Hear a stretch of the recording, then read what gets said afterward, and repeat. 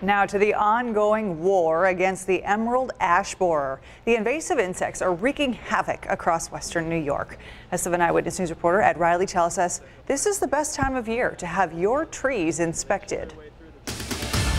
It's literally devastating our suburban canopy. This invasive insect continues to take a heavy financial toll on taxpayers and property owners as it sweeps across western New York, killing local ash trees. There are dead ash trees literally everywhere across western New York. Once the insects get under the tree's bark, they chew their way back and forth, and that prevents water and nutrients from getting up into the tree. When ash trees die, they become a serious hazard to people and property. Once they die, they become dehydrated, they become brittle.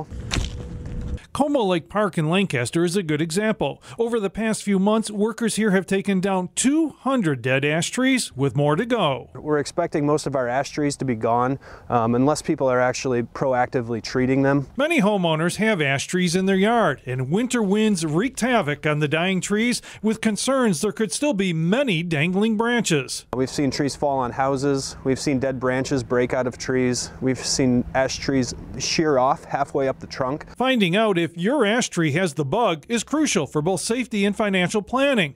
And arborist Tom Anderson from the Davey Tree Expert Company said now is the best time to have a professional check your trees. For one, you can actually see up through the canopy. You can inspect the structure of the tree to see if there's any cracks or bark peeling or woodpecker damage in the tree. If caught early enough, ash trees can be saved with injections. I would say on average you might be around $100 or $150 to treat an ash tree. But if it is too far gone, it's best to take the tree down before it hurts someone or falls over and damages property. Tree removal can range anywhere from $500 to $5,000. The problem is not going away, so it is urgent that property owners make sure they know the status of their ash trees. It's going to be a very busy year for tree companies and municipalities. In Lancaster, Ed Riley, 7 Eyewitness News.